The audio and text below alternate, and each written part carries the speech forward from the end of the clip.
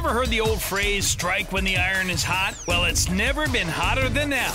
All this month at Appalachian Wireless, you can get the Samsung GS6 or the GS6 Edge for just $1 when you send them for service. The Galaxy S6, normally $49.99, now just a penny. The Galaxy S6 Edge, normally $99.99, now just a penny. Strike now while supplies last. Better service, bigger savings. Serving you for the last 25 years at Appalachian Wireless.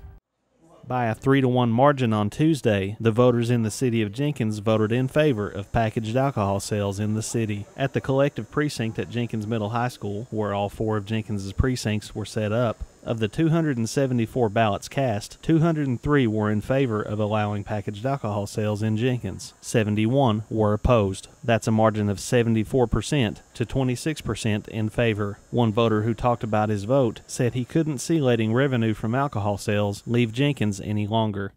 I think it should pass. I mean, what's the difference of having alcohol sales in Jenkins when you can just go 2 miles top of the mountain to buy it and that bring tax money into the area? In a previous interview, Jenkins Mayor Todd DePriest said 2 retailers, Dollar General and Rite Aid, have expressed interest in selling packaged alcohol. He also said there would be work to do following a yes vote.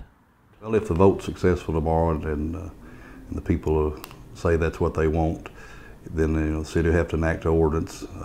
After that, have to work with the Kentucky ABC office to find out what else needs to be done to put it into place.